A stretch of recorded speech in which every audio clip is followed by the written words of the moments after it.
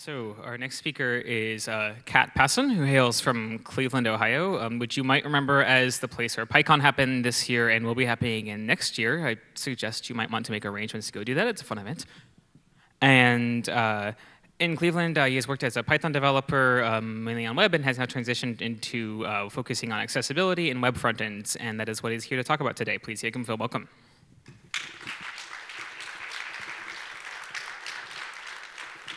Thank you. Good morning. Thanks for being here. So the backstory to this talk is that I've been doing accessibility development now for about 3 years. And last summer, I was speaking to the PyOhio organizers, and they had mentioned to me they were looking to revamp their website. And part of that was that they wanted to make it more accessible, and asked if I would be interested in taking the time to help them out, do an assessment, and help with any of the work needed. So I, of course, said yes, and this talk is my story of how we did that. So first, some caveats. This is not an intro talk. I am not going to talk this morning about what is accessibility, why is that important, discuss what the WCAG requirements are. I am assuming that you have either maybe seen or watched a talk like that before, or that you have at least vaguely heard of what accessibility is, and if you haven't, that's okay. But what I'm going to do is jump right into here are some examples of problems and how we can identify them as problems and go about fixing them. This is also not a complex site. This is a static site. It's not a big enterprise site. It doesn't have complex interactions. So you probably can take away a lot of what is happening here today. You might not be able to use all of it in the things that you want to put that in, and that's okay. You just may have to do some more research on your own. I'm also assuming that you are at least vaguely familiar with what HTML looks like and how it works. If you aren't, that's okay too, but you may be a little bit lost. This is mostly meant to make you feel better about if you are asked to look at a site for accessibility, or if you know somebody who is, that you can then support them and make them feel better throughout their journey. So, identifying. This is the 2017 PyOhio site. It's pretty plain looking, actually. And there's some things that are a little bit off if you know what to look for, such as it's not too easy to tell where the links are. But this is what we used as the base when I first started looking at things and did an assessment. And the first thing that we did to make our lives easier is that we dropped the code base. And I know that not everybody can do this, and I'm sorry, but I definitely advocate this as a way of doing things for a small project or a personal site, because then you get a fresh start for free. You don't start working in any of the assumptions you already had with the previous code base or any of the base that may be flawed. You can try new things, you can experiment, and that makes it a lot easier. What this helped us out with, actually, was that the internals for submitting a speaker profile, submitting a talk proposal, submitting a tutorial proposal, those were all really, really gnarly in the 2017 site. In fact, the nastiest part was that there was a rich text editor in there at some point, and if you have ever seen how those work, trying to make one accessible is kind of a nightmare. And now instead, we just have plain text with Markdown, so that's really nice. And I wanted to take the time to thank the North Bay Python folks for letting us fork their site so that we could have a site this year, because I don't think that we would have been able to make it in time if we didn't. So thank you again. Sorry. It wasn't that bad, come on. So I'm going to start by showing you some quick and easy ways to identify some problems in your site using Wave, Axe, and Lighthouse. So this is the site for this year from before I made some changes to it to make it more accessible. You can see it's very, very similar to the North Bay Python site. This is a local that I've got running. It's on this very specific commit. And this is what Wave looks like. Let me see if I can zoom that in. So what I like about Wave is that it shows you in the page by injecting some markup what it thinks might be issues, and it'll scroll to that element down here. And so you can see, like, this one, it says it thinks might be a heading because the font size is humongous on this paragraph tag, as an example. So it shows you a summary on the side, errors, alerts. It'll show you your structure and some nice things you may have added. It also shows you contrast errors. So you can get a more detailed loadout. You can get some information about what does this mean? Why is this important? And we don't have any contrast errors here, but what I want to show you is that there's this really neat color picker in here. And if you selected an element that it showed as an error, it'll fill in those values automatically. And you can play with this in real time to see if your colors pass or don't pass. And that's really nice, because now you don't have to go out to something like Photoshop to double check, and that's really cool. The only downside to Wave is that it injects a bunch of stuff into the page, so you have to reload the page when you turn it off, which kind of sucks if you're doing something that you had to post to get to, because then it might break. So let's talk about Axe. Let me zoom that in a bit too. Come on. So Axe is very similar to Wave. It seems to be cut off because I zoomed in, which kind of sucks. It categorizes its stuff a little bit differently. There's violations, needs review, rejected, and best practices.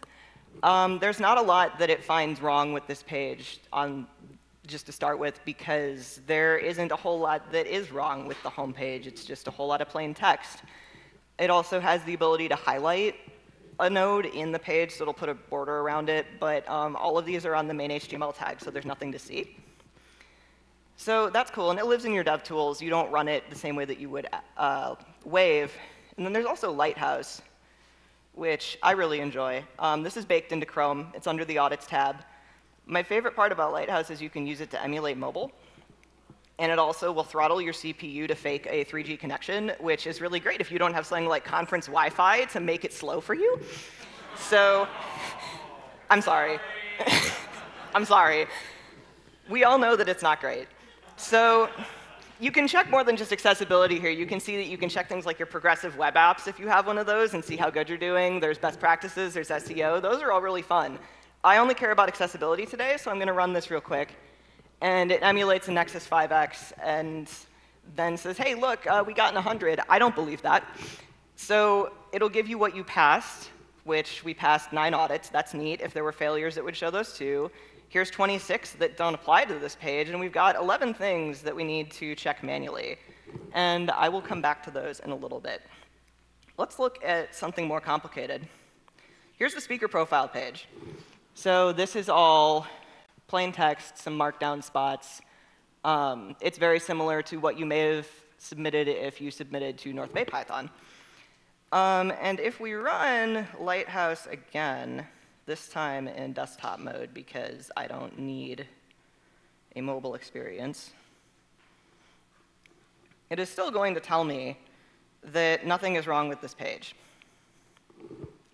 There are things wrong with this page. And I will get into those in a moment. But what is important to note here is that all of these things for Lighthouse that it gives you, there's little learn more links, and all of these go out to stuff like Google developers and to Q and other resources that tell you, hey, this is what this is, and how do you do that? And that's a really neat feature of that. I keep talking about how this isn't legit, and we don't get everything out of this, and that is because we can only catch about a third, up to a third, of the potential accessibility issues on a site using automation. It's closer to a quarter if you have even more of the success criteria that apply to you. And that's because there's so many things that are subjective that the tools cannot guess for you.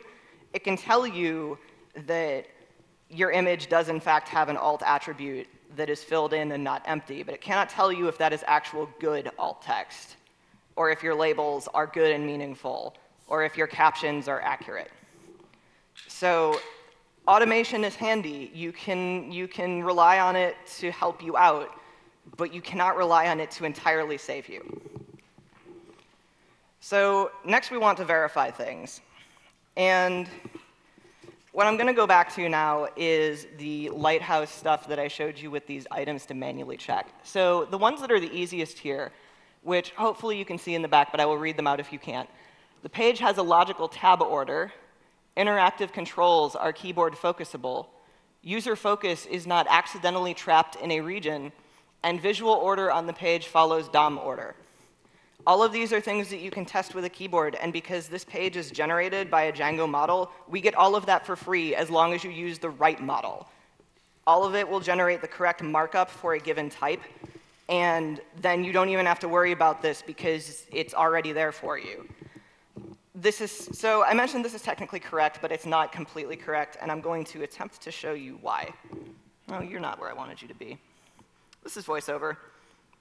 VoiceOver, it's not going to work entirely right on Chrome. You should really do this with Safari, but I didn't want to multi-wheel browsers because I have enough screens open already for this presentation. So what VoiceOver is going to show us here is that I have focused the name field. It reads out that it's required, and it's invalidated by default because of the HTML5 required and that it's edit text.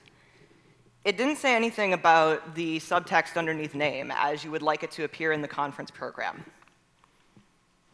This is not hooked up correctly. It's not tied together so that you can hear that out if you can't see it. So another example of how this isn't working right. I'm going to make this have an error.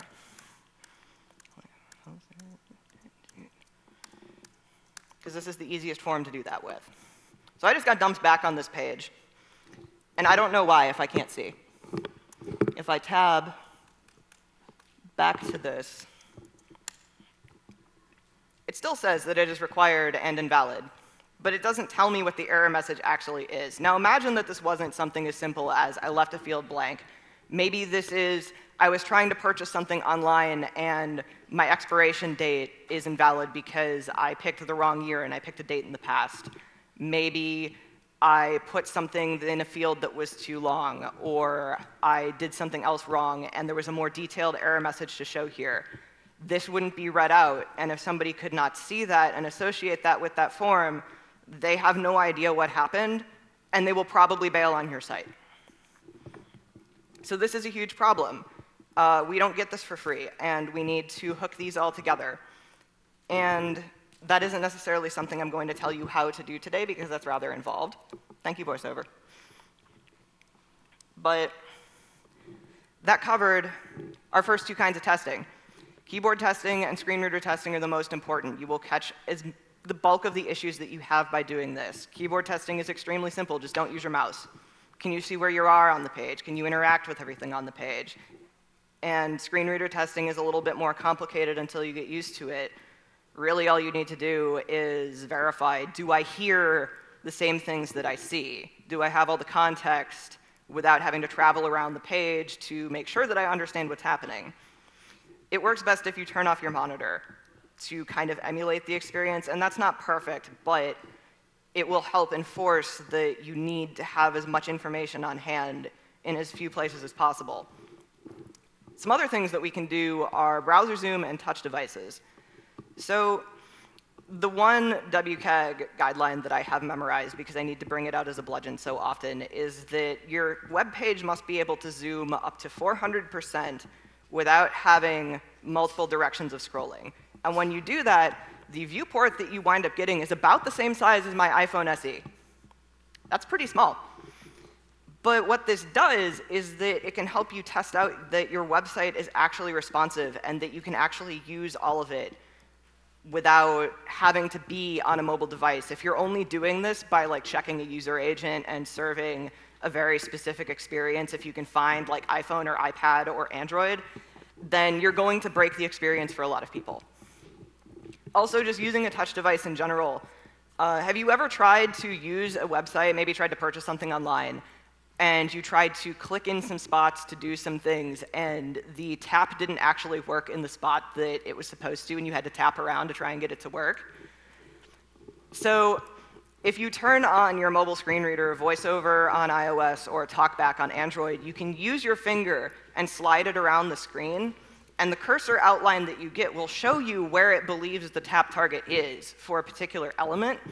And you can see if things are positioned wrong and overlapping things that they shouldn't be. So not only is this a great way of just testing out that your site is actually workable on mobile, but you can then use that to double check that you get the same results in terms of what am I hearing that you would on desktop. So this is not all-encompassing. This site is still really small. I've showed you 2 pages out of like maybe 15 or 20 total, and this was about a day or 2 days of work to do an assessment. When I have to do this for my day job, when I'm asked to help coordinate an assessment, bringing out all of the devices that I can find and using every screen reader that I can get my hands on and putting together a group of people to help me out. It takes me about 5 to 7 days to go through the stuff that I have to go through at work because it's a more complicated enterprise application. There's more flows to it. There's more states. And that's just to look for every little discrepancy that I can and make sure that everything is working in a way that makes sense. And that's also with the caveat that I know what I'm doing. And when you are first starting out with this, it is going to seem like you're never going to get done and it's going to take a long time. And I've been there, and it's okay to feel that way. You shouldn't worry about the fact that this looks like it's going to take a long time and you're not going to know what you're doing, because that's how this is for everyone when they first start out with this. It's okay to have that feeling, but what we're going to do next is we're going to talk about making a plan so that you can feel better about what you have to wind up doing. So perhaps you have death by 1,000 cuts. Maybe you have a ton of contrast errors. Maybe you have a ton of simple form errors. Maybe you have a whole bunch of heading structure issues. Organizing and going page by page or flow by flow will make this a lot easier for you to figure out what order you need to do things in and help yourself stay accountable. If you have maybe larger changes, like you have to touch something that is a little more critical or a little more complex, there's no shame in feature branching that. It has saved a lot of our lives at work when we made a branch and just left it hanging out for a while as we made updates to it and made sure that everything was stable on our end. And then slowly merge, develop back in, retest, and make sure that everything was fine before we sent it back, just to make sure that we didn't shatter the universe for everyone else. And the rest of your developers in your QA will thank you if you do it this way. And you can use these to then set some goals for each release. Maybe if you use burn down charts, you can go for a percentage or numeric value of your defects closed so that you can prove over time, hey, we're getting better at this. We're slowly getting more and more things done, and to show that you're not regressing at all. And you can also use that to do things like, now that we have completed this bespoke flow over here, we don't want to regress anything on that. We don't want to see any more things pop up with that. As you add new things, maybe you can say, I want to learn at least one new thing that I can pull back and then use that in other places on the site as improvements as I go back and incrementally change things. So in terms of the PyOhio site, normally what I like to do is go template by template and do all of my work in the HTML because it winds up being a lot simpler in the end, and then you don't have to bolt things on nearly as badly. But I was not able to do that in this case because this template, site-based onecolumn.html, happens to be the base for pretty much almost every page on the site. And the black body line that I have highlighted is just dumping all of the Django content into the page. So there's no way to make changes in the template for an individual page because this serviced so many pages. And this means that you have to bolt all of your changes on in JavaScript, which can wind up looking something like this. And there's no shame in this, but this is going to show you that you may have to go back and do some rework and that you may need to rethink how you are doing things. So this is admittedly disorganized. This is not necessarily the most professional output that I have had in my life, but this is the breakdown of each of the different things that we had to do for each of the different forms on the site. And some of them were extremely simple, like this home alert. When you sign up, you are redirected to the home page, and there's a banner that pops up on the home page that says, thank you for signing up, please go check your email. And without adding a role of alert to that banner to specify that an assistive technology needs to pick up that something happened here, you wouldn't know unless you reread the page manually that something changed, and you would be like, why am I on the home page? What's happening here? So some things are extremely simple like this. Other things got incredibly out of control, and I'm not going to linger too long on the code for this because I just want to highlight the comment here that I'll read out because it's probably hard to see in the back.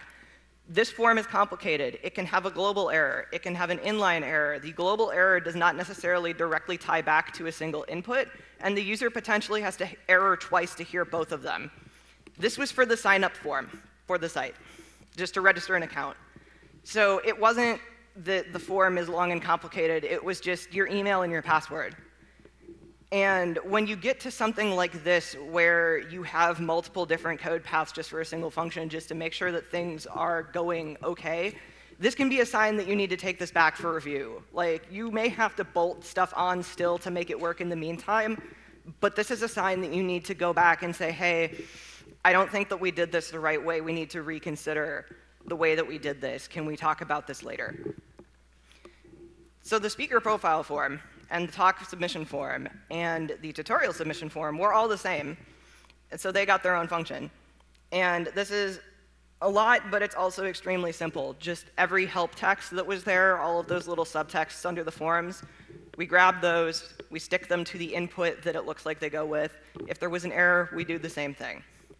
And that's what most of these things look like, and you may be able to roll these out into their own separate condensed functions that you can reuse from multiple places on your site, which will help you a lot.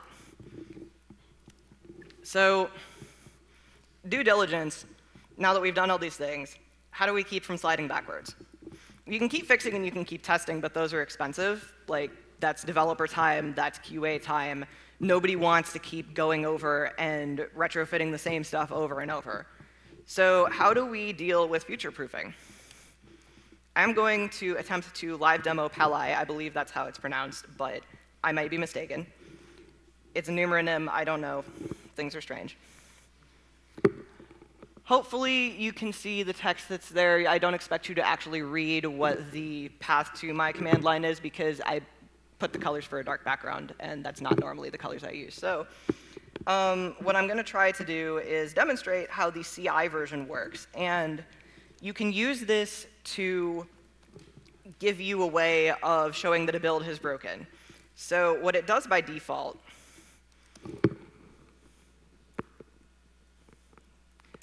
it takes a list of URLs, and you put this in a dot file, and you can assign actions as well so that you can get behind authentication, but that's a little much for today. But when you run Pali in the CI mode, it uses a file like this, and it will run and hit every single one of those URLs and evaluate them. So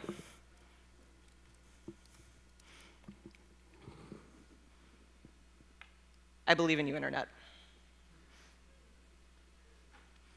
So up at the top, you can see maybe in the green that there's no errors on some of those pages. But I deliberately put in a page that I knew was bad that isn't actually in use on the live site. It was for a it's locked out behind some Django admin stuff right now in the local that I have. But it will show you things like, hey, you're using a placeholder instead of a label. You aren't using a label at all. This button doesn't have some attributes that it should. And you can then use this data to send it back and say, hey, your build is broken. Here's the report. And you can see exactly where things are busted on particular pages. And that's really handy. But what you can also do, and here's where I hope the Internet really holds out, is pass in a sitemap.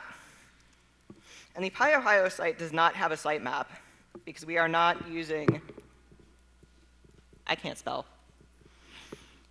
We aren't using that Django plugin. So I'm going to cheat and use my own personal site because I have a sitemap there.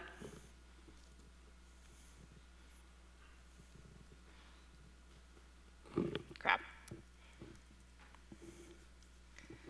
OK. I need to stop turning around and actually type this correctly.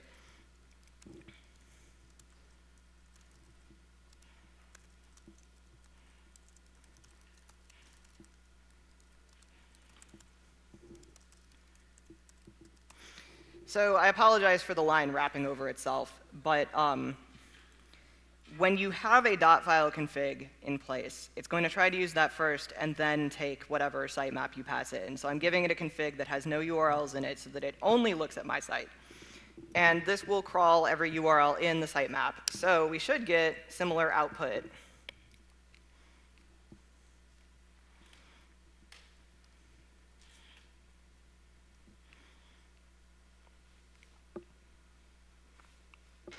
So yeah, I have some SVG errors, and that's fine. I knew about those. But you can use I've left them there for a while because I'm lazy. I'm a bad person. You can still use this to say, okay, well, I just need to quickly crawl a single site. And if you publish a sitemap, because most people do, then you can just point it at that and say, okay, now I just need a quick report of what looks wrong from the automation. And that way you don't have to maintain a dot file with a whole bunch of URLs if you have nothing that you need special actions for. The URLs listing would be great combined with some actions that say, here's how you log in with a test account that's meant for this. Here's some things that you need to click on to change the page state so you can reevaluate it. Like if you have maybe some drop downs or a menu or interesting things like that. Those are good ways to change the output of that, but that's above and beyond the scope of what I'm willing to do in a live demo for this talk. I apologize. You'll have to go check it out for yourself. So hopefully, this has given you some encouragement to be able to go out and do this on your own or investigate a bit more, and maybe you will feel comfortable with helping somebody out with this should it happen within your sphere of purview. And the resources for this talk are my pinned tweet. My Twitter is @Passen, K-A-T-P-A-S-S-E-N. There is a noticed link that has all of the slides, quick descriptions of the tools that I went over, and links to all of their sites. Thank you.